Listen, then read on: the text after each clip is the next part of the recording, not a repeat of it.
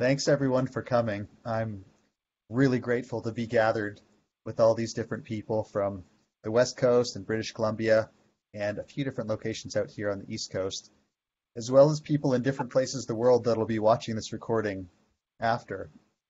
Such a warm welcome and thanks for joining us.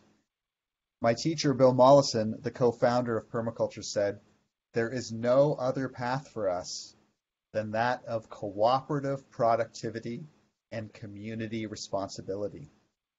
Take that path and it will change your life in ways you cannot yet imagine." I am so incredibly proud of the work of Ken Shaw that he's done on this permaculture path. His long career as a professor includes designing a groundbreaking program, Applied Coastal Ecology, which readies students for careers in coastal natural resource management, ecosystem restoration, environmental monitoring, and a bunch of related fields. His fully accredited Permaculture Design Certificate Program is part of a field school that includes a bus trip to many permaculture-related sites around the region. Work as a food security advocate and activist includes design and management of many highly productive gardens at his home in Prince Rupert. Co-founder of Transition Prince Rupert, Ken has also been involved in tons of really interesting community projects supported by local government. Bill Mollison also said, "To demonstrate life, we act. Let us see if we can act appropriately, struggle well, and with dignity towards demonstrating our human function and potential to assist all living things and to make our lives worthwhile to all life." So I really believe that Ken has demonstrated extraordinary service to life, and I'm glad to give him an opportunity tonight to share a little bit about his work with permaculture these past many years while doing the Peoples Diploma through the Permaculture Institute, through which I'm the Diploma Program Coordinator. This presentation represents the final requirements for completion of this diploma in permaculture design, which is a significant accomplishment. So thanks everyone for coming to the live presentation or watching the recording afterwards. And welcome, Ken. Thanks so much. Thank you, Delvin, for that kind intro. And welcome to all of you that are here today and will be here watching the video at a later time, whether you're in Japan, the US, Australia, or the UK, places that I've heard people may be watching. So my background is the harbor of Prince Rupert, and so Prince Rupert is on the north coast of British Columbia, a short 3-hour ferry ride away from Alaska, and it's a cool and very wet climate.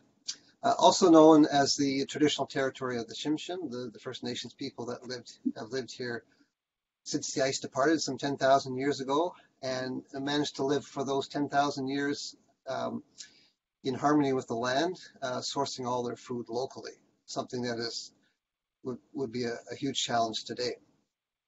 So I titled my presentation, "Transforming a Globalized World, One Garden at a Time," and I took this picture out my front window, and I thought it was just such a classic juxtaposition of a guerrilla garden on the side of the street with containers full of stuff from Japan, Japan's from China, and I'm told in the story of stuff that most of this will end up in a landfill 6 months after arriving. So, what is permaculture? We all have different levels of understanding, and when I embarked on the permaculture journey back in 2008, I spent some time collecting definitions from many permaculture teachers, and then came up with my own definition. And permaculture is famous for that. And it's first and foremost a design system based on ethics, which seeks to provide for human needs by observing and replicating the patterns found in nature. And it's more than just a design system, because it has profound sociological implications about how society lives as it's put into practice. And as a person with an engineering background, the design systems part of permaculture really appeals to practical side of my brain. So permaculture is founded on ethics, earth care, people care, and fair share. And it's the only science, having taught a whole range of sciences at the post-secondary level at college, that actually has a foundation in ethics. I've never started out a chemistry course, a biology course, a stats course, where we begin by talking about ethics, about what we're learning and how we might use it. There may be a dog barking in the background. You may want to just mute your mic if you've. Yeah, maybe make sure your mics are all muted, everybody out there. Yeah. So, hopefully there's no more, because I've missed the screen, nobody in the waiting room anymore. Okay. So I first discovered permaculture in 2008. I went to Great Britain with a trip with my grandmother, and we visited some relatives, but also took the time to visit a whole number of eco-villages. And I've been teaching courses in sustainability, and it was some 20 years ago in teaching one of the courses, and the student said to me, gosh, this is a real downer, because one week we talk about energy, and next week we talk about food, the next week about overpopulation. It's like, well, aren't there any solutions? And eco-villages were one of the sort of early topics I launched on. So I took that opportunity while in Great Britain, the UK, with my grandmother, to travel around and see a number of places. And so Paul Wimbush, founder of the Lammas Eco Village in Wales, one of the most well-documented eco-village projects around, had a wealth of information. Meeting with him in Wales, the Center for Alternative Technology, where there's partnered with universities and a tremendous amount of technology, equipment, and systems being demonstrated to look at. Over to the Eden Project in Cornwall, and not an eco-village, but it's kind of like the Disneyland of plants. And they have on display some 38,000 or 40,000, an astronomical number of plants that have been or are in use by humans for food, fodder, clothing, and it's the most amazing place to see that there, and with different ecosystems in the different domes. Over to Herefordshire, to the Low Impact Living Initiative, which runs a whole range of courses on sustainably related topics, spending a couple of days there, becoming familiar with their facility. Tinker's Bubble, and a community of people who try to use as little fossil fuels as absolutely possible. And I was running behind trying to get there, and I was going by and go, gosh, that's Stonehenge there on the right, and I got to be at this place. I got a 3 o'clock appointment, and so I drove by Stonehenge and saw it from a distance. And then finally ending up at the famous eco-village of Findhorn in Scotland, and on this trip, seeing the various forms and types of eco-villages.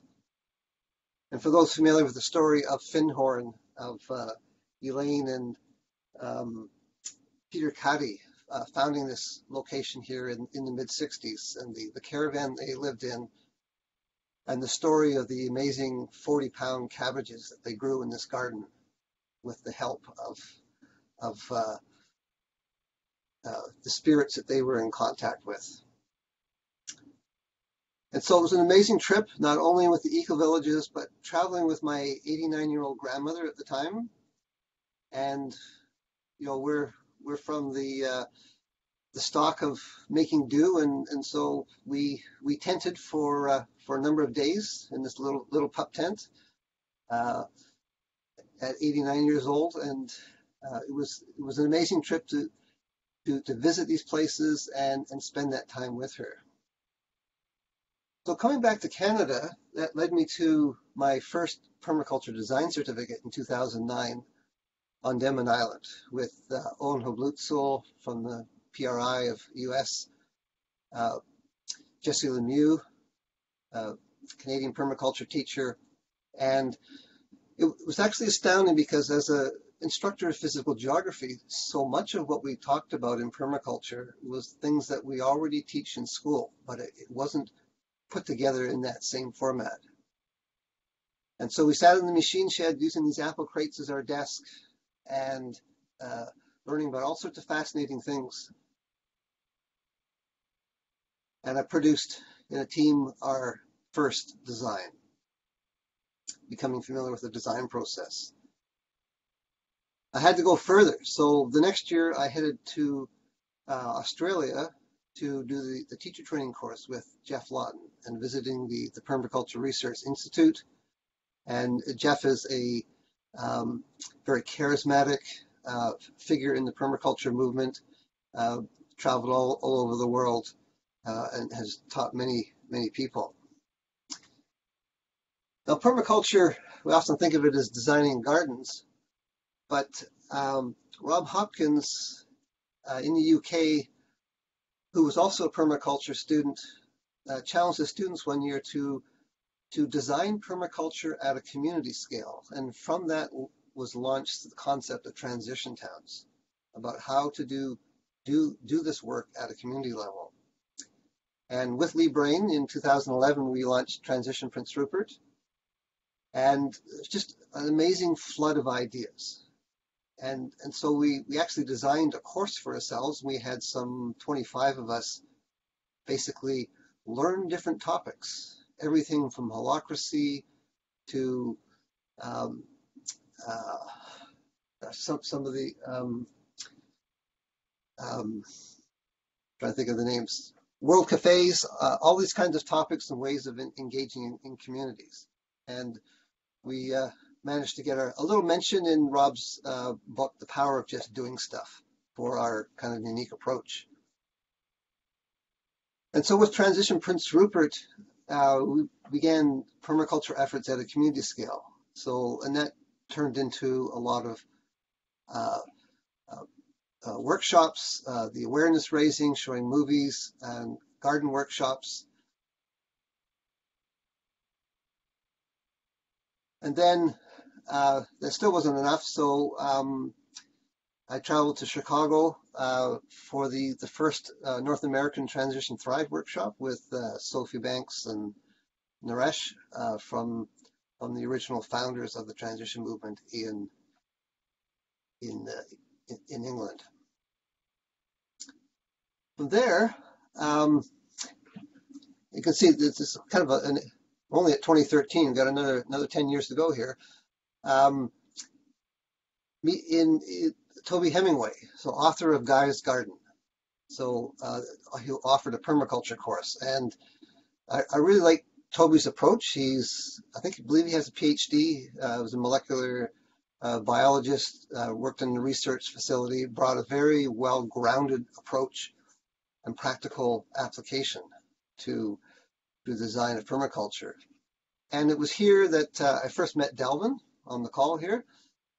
I was introduced to him by Leone from Roberts Creek, meeting this young fellow who I'd already read about through the Permaculture Research Institute, the planetary pilgrimage, where a whole group of people went and studied with a whole number of famous permaculture teachers.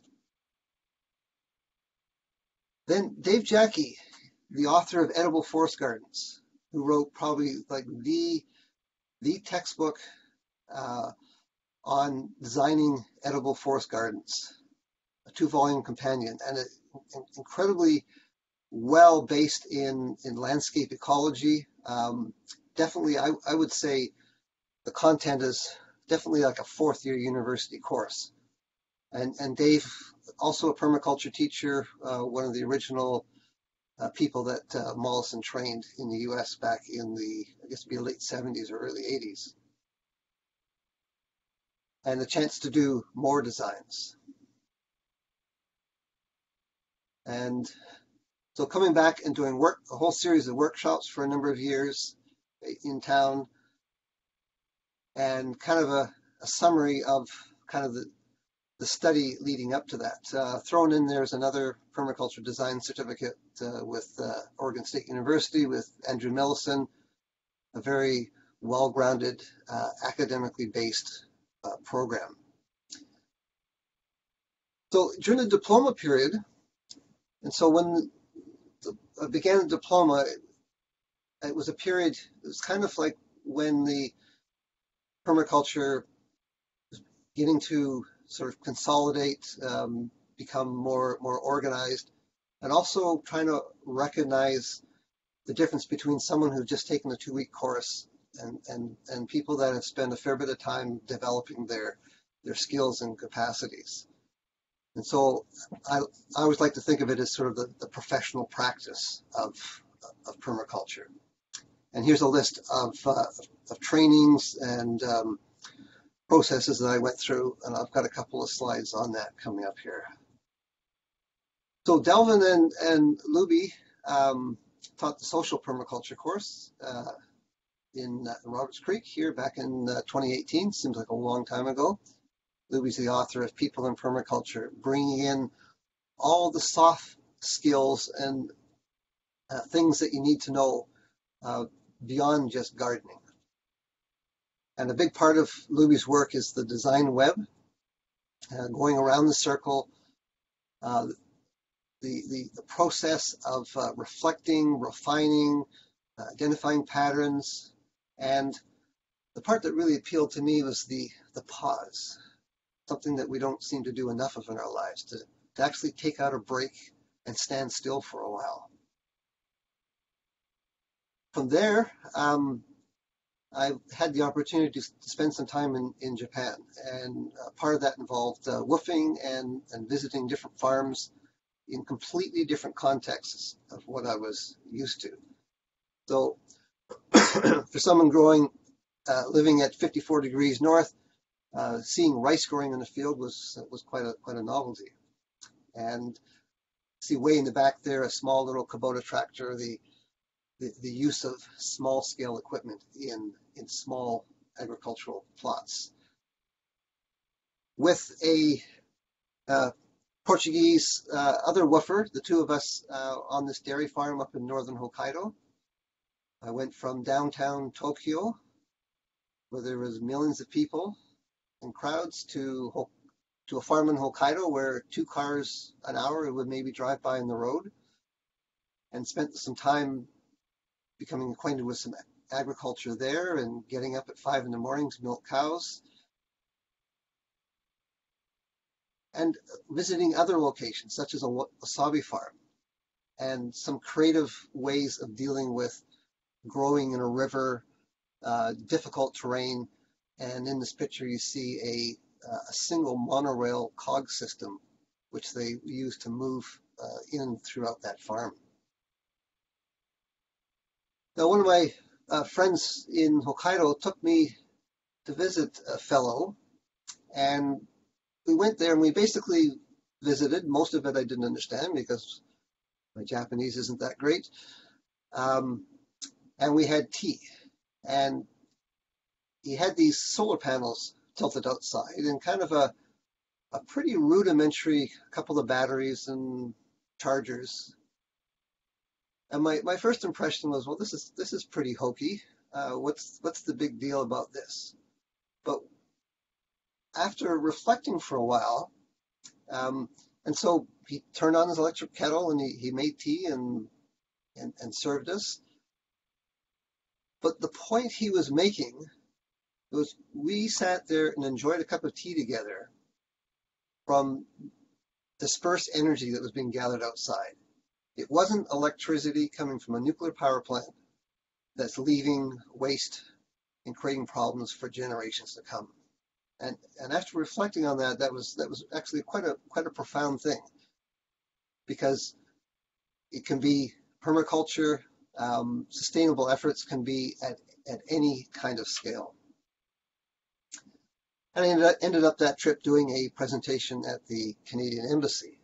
So from shoveling cow manure to wearing a suit at the embassy, I got the whole range of experience in Japan.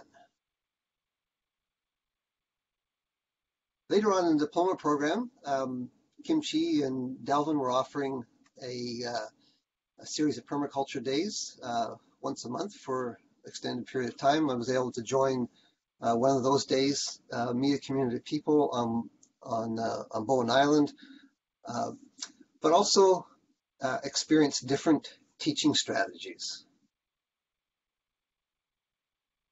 So the diploma, so I have, it's 8 or maybe 9, I forget now, projects that I've written up in my final report on designs and projects and events that I've worked on. So there's what I call Rainbow End Farm, the home permaculture site, and here it is, built in 2008, and I look at that picture now and not a weed in sight. Put those plants in the ground, and then jumped in the Volkswagen and headed down to Denman Island for the first permaculture course. And later, with the Oregon State University course, being able to go deeper into the design and begin to build on and expand these concepts. The whole idea of identifying elements and creating linkages between them. So whether it's worm bins, greenhouses, raised beds, compost piles, creating a system, interconnecting all of it. So you can't see here, but these beds are actually sitting on top of a roof, below which is a root cellar. And there's Andrea, one of the EcoTrust interns, helping me plant last summer. So this permaculture garden's sort of been my main teaching and inspiration for the last 10 years. And in the winter of 2020, I was thinking, you know what, I'm just producing way too much food. I'm spending all my time just giving it all away. Maybe I'm gonna downsize a little bit, because there's just way too much production. But my nature is, it's not one thing just to talk about stuff. I feel like, you know, I want to show people production, that these ideas are not just about, you know, a couple of plants working together. To me, pictures like this kind of make a bigger impact to the average person, which is what I'm trying to do. But then COVID came along. Remember that? Some 2 years ago. At work, they keep reminding us now. I think it's been 700 days or something like that we've been dealing with this. And so rather than reducing the garden, I decided to expand the garden. And so I just took over the side of the road. I didn't ask permission. Just got the tractor out, gathered whatever resources I could find, and built a garden. There were empty grocery stores. People were panicking. Nobody really knew where the whole thing was going to go. And huge challenges. And that's one of the challenges when you are trying to react to a crisis rather than put things in place. And so you can see you can't really call this soil. Because I was going to scale down, I didn't buy any seed that year. I was just using my old seed. You couldn't buy seed in 2020. And I also had people call me up, concerned about food, looking to get seed from me, or how could we grow more food? What could we do? And, you know, it was actually too late at that point.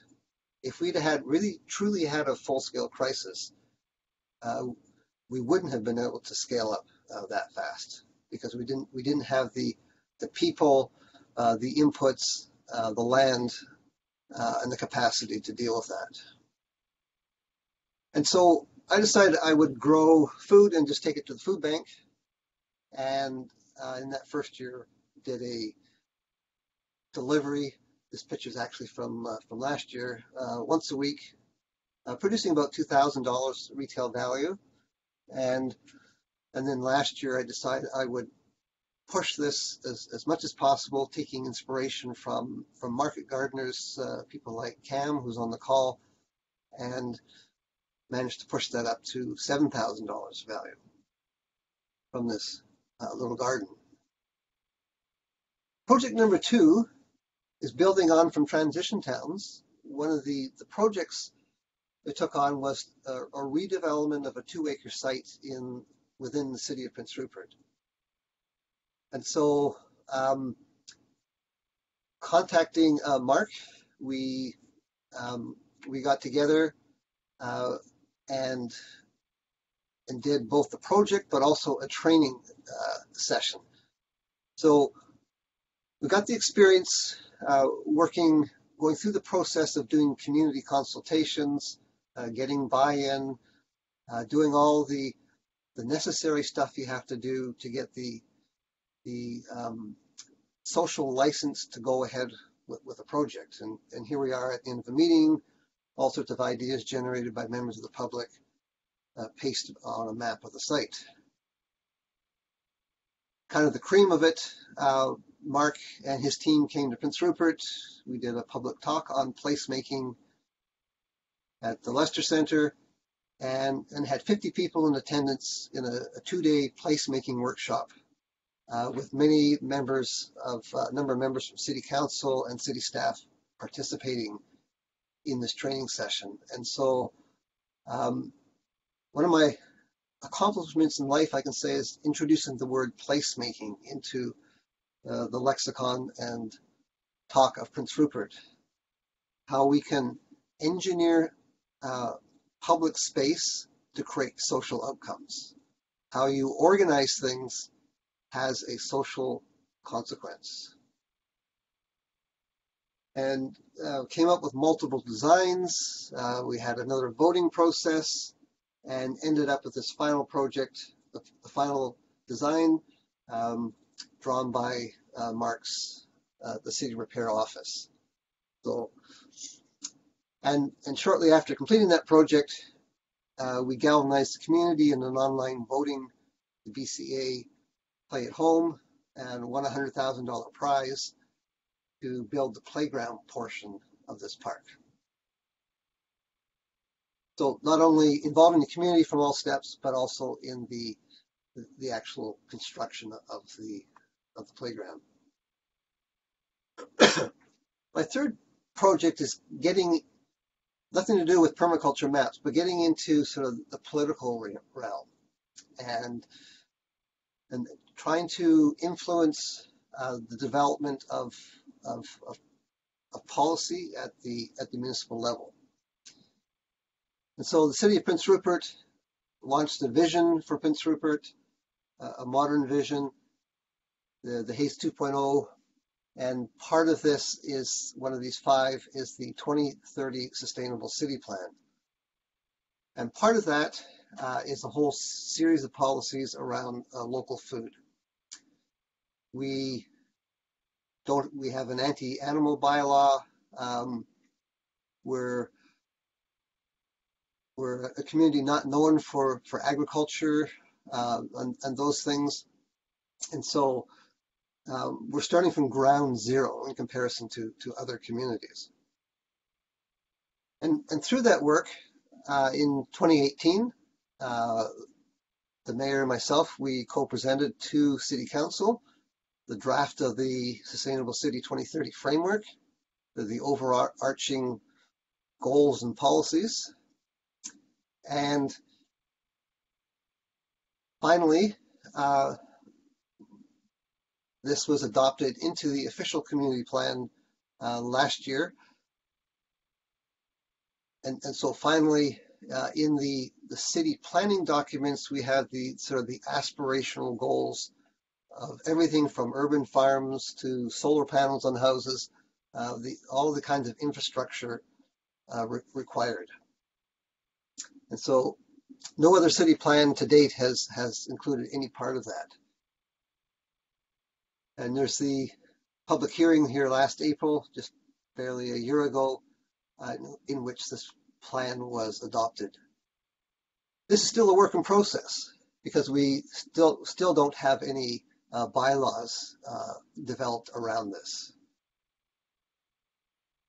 My fourth project is being involved with, as a college instructor, part of the union, and dealing with workers' capital. So the investment of our pension money in the province. And so over the years I've been involved, I've been the chair of this advisory committee for the past couple of years, and playing a role on monitoring and making impact on ESG or responsible investing. So in British Columbia, workers' capital, that's all those teachers and clerks and people who are contributing their money, that's in a pooled fund of about $200 billion. And how that money is deployed can make a significant impact, whether it's climate concerns or low-paid laborers or maybe Amazon workers or you name it. There's a whole range of environmental, social, and governance issues related to how companies operate around the world. And so this has been another long process that to some extent has no end, is ongoing. Beginning some 10 years ago, co-presenting with Michael Lewis, who wrote The Resilience Imperative, the first talks that we had around responsible investing quite a long time ago. And we now do every 3 years, do a detailed review of the investment practices of the BC Investment Management Corporation. Now, it's interesting working in this field because you begin to learn where the push points are, how to operate in this environment, and then also the limitations. And I mean, frankly, it's quite something to be sitting in a room with other pension trustees and hearing people say, we've only got $3 billion and we have absolutely no influence over the people that invest our money. And that, I mean, $3 billion is a fair bit of money in my books, but if you have no control over that and how that's invested, that's kind of concerning. Project number 5, developing the Sustainable Communities Associate Degree Program at Coast Mountain College. So there's a lot of work that needs to be done in this area. And so the idea is that a series of courses developing leadership, organization, and communication skills with a grounding in politics, permaculture, different models of economic development. That would be a great place for people to start out. And so this little graphic I made up in Word, because I'm not very good at this stuff, trying to integrate the permaculture principles into the overall goals of this program. So part of this involved getting permaculture into the post-secondary education as a standard first-year science credit. It's the first in BC, potentially a first in Canada. And permaculture does exist in continuing ed as a kind of a fringe thing, or a grad student may do a project on a related area, but so far it hasn't been just a standard course you can take as your regular science credit instead of biology or chemistry or physics. And so that required working with the provincial articulation groups, the relationships that you develop with the people around the province over the many years of going to a lot of meetings. And here's a screenshot in the BC transfer grid right now of how this permaculture course currently transfers around British Columbia. And my hope is that more institutions will pick up on this and begin to offer their own courses. So connected to that was actually delivering my first PDC together, and in 2018. So happy to have Delvin, before he went east, to be able to come up and spend a week with me and to co-teach that course. It was probably the highlight of my teaching career at the time. And we have Sherry on the call, and there's a picture of her in the still on the website in the promotional literature. And we spent going around Prince Rupert, visiting all sorts of locations. My friend Eric here demonstrating his little mini biochar operation, along with his passion for growing fruit trees. Back to the gardens, where my learning started, seeing the successes and failures in action in this particular climate zone. And then a tour up country to Hazelton and Smithers, visiting all sorts of farms, eco-villages, and alternative sites to get a good overview of everything. And we use the Guycraft book as our textbook. Project number 7, so, is sharing all this knowledge and learning. So trying to help others to adopt it, and so that one day I'll just be basically out of business. So my original career goal was to be like a district agriculturalist, and I did my master's in extension education, and your job as a technology extension transfer role is to basically put yourself out of business by helping people so much that they don't need your help anymore.